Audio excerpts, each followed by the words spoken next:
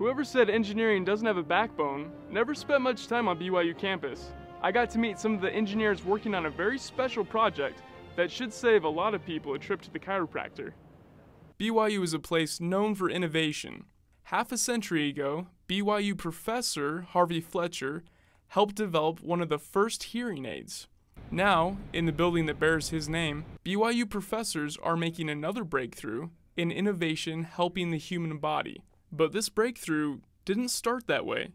It started with Dr. Larry Howell and his graduate student assistant, Peter Halverson, working on, of all things, handheld electronics. We had wrapped up the research in electronic devices, and there was a sort of lull.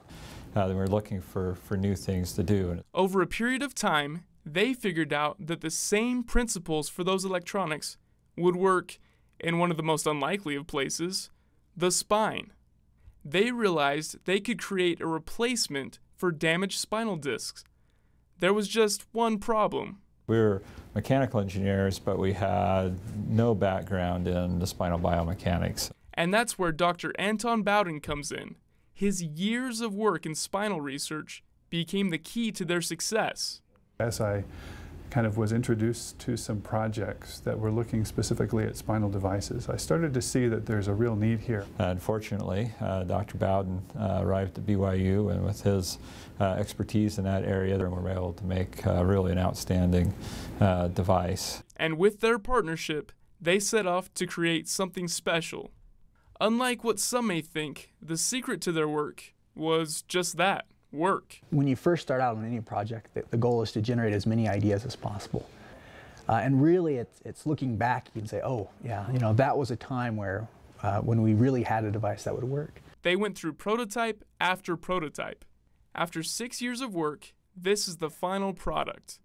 Made of titanium, they designed it to never wear down and to hold the weight of the human spine.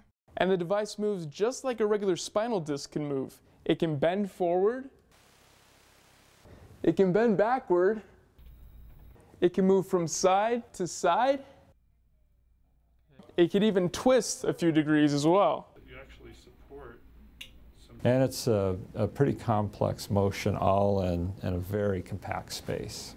But to get this disc from the lab into someone's spine, they needed some help. Crocker Spinal Technologies took over. An investor built the company around this new device.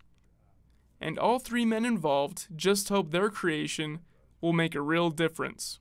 15% of us or so that will have this ongoing chronic low back pain where it just comes back again and again. And that group of patients is really the ones that a device like this is intended to help.